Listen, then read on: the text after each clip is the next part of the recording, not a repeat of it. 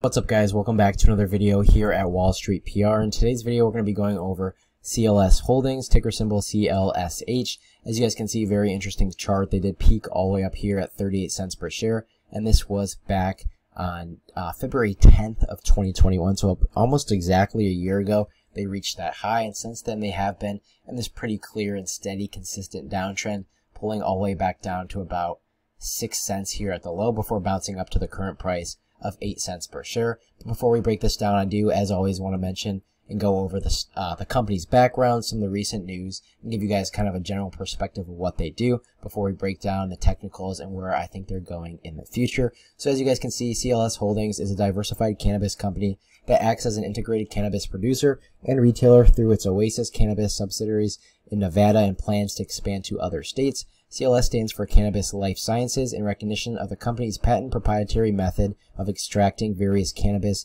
and converting them into products with a higher level of quality and consistency. The company's business model includes licensing operations, processing facilities, sale of products, brand creation, and consulting services. And today the company, well, not today, this was today, excuse me, the company released a press release reviewing the financial and operational highlights that made 2021 the most successful and transformational year to date, and they did release their initial 2022 outlook. You can see it's titled here 2021 highlights and 2022 outlook. Number one, despite the Nevada cannabis market decelerating in 2021, CLS saw net revenues increase 44% on a year-over-year basis, which is fantastic. That's exactly what you want to see, especially with a company in the cannabis industry. Number two, CLS entered into two important joint ventures, which should transform the company and add substantial revenue at attractive margins. Number three, City Trees achieved a 6.5% brand market share, according to BDS Analytics, with leading market share positions across key categories. And last but not least, number four, for calendar year 2022, they are projecting substantial net revenue growth while maintaining current gross margins and increasing EBITDA. So obviously this is fantastic news, guys. This is a pretty solid future outlook, future guidance, as you would say. And this was an overall fantastic year for CLS.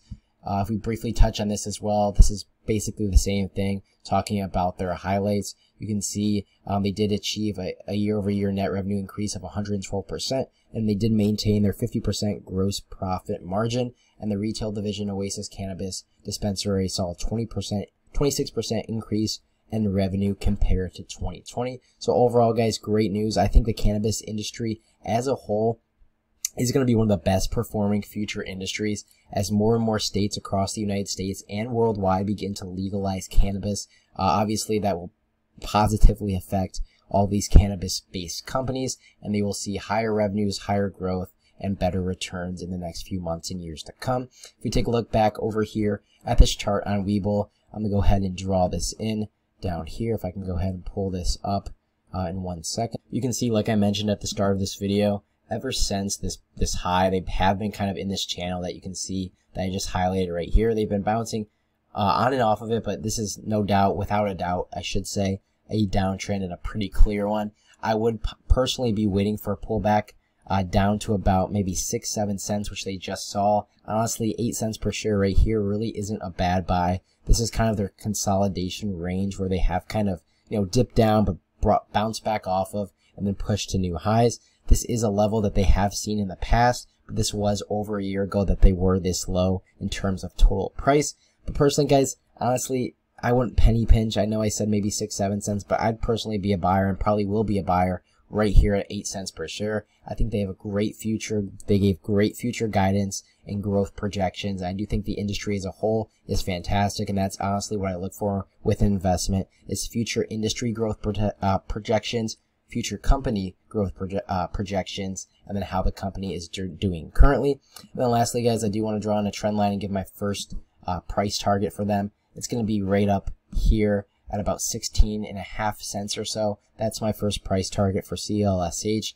I do think they will reach this level relatively soon, within a few months. And eventually I do think they will break that all-time high of 38 cents per share because they are looking pretty strong. They have a pretty good balance sheet, pretty good guidance team as well, and they are in that growing industry. But with that said, guys, be sure to do your own research before investing. Only invest what you can afford to lose. And if you guys are new here, please do subscribe to my channel. Thank you so much for watching, and I'll see you all in the next one.